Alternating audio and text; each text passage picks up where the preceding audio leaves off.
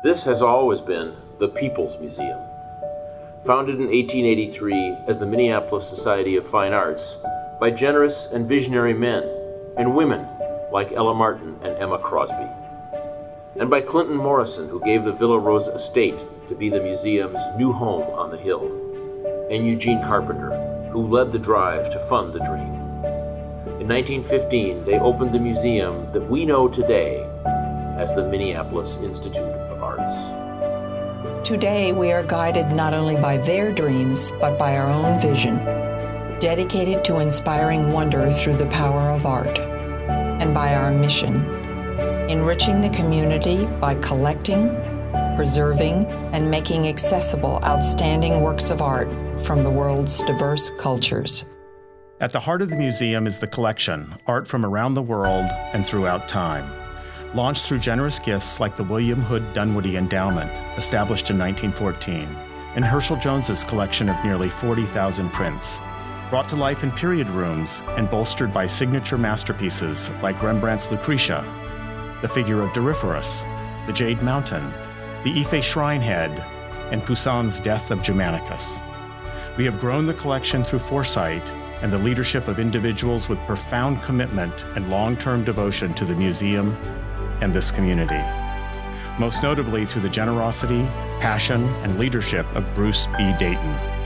Bruce is the longest-serving trustee in any art museum in America, and he has supported all aspects of our museum, serving on every board committee, providing advice and counsel, supporting each capital and fundraising campaign, and most significantly, changing the face and arc of the museum's permanent collection through unparalleled gifts of art and monetary support for acquisitions. The growth of the collection continues to this day and will proceed far into the future through generous gifts that inspire and enrich everyone who crosses our threshold.